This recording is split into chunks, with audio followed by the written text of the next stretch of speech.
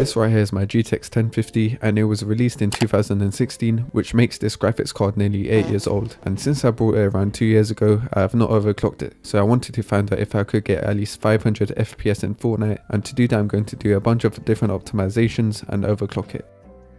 Before I do any optimizations, I'm going to show you my FPS without doing any tweaks. In creative I was averaging around 180 to 200 FPS looking forward, and looking up I was getting around 200 to 220 FPS.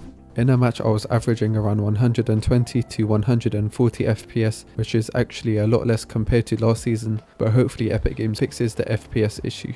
To optimize my PC, I'm going to be using a software called Vitrol, which has a bunch of useful tweaks that can help you to improve your FPS and reduce your delay. If you want to try this software out, make sure you create a restore point just to be safe.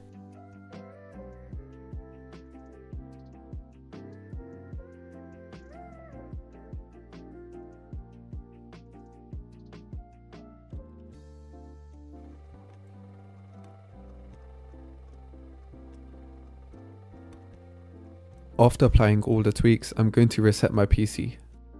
The next step is to install MSI Afterburner so that I can overclock the GTX 1050. So these are my overclock settings. I was watching a bunch of YouTube videos about overclocking a GTX 1050 and a few people recommended these overclock settings.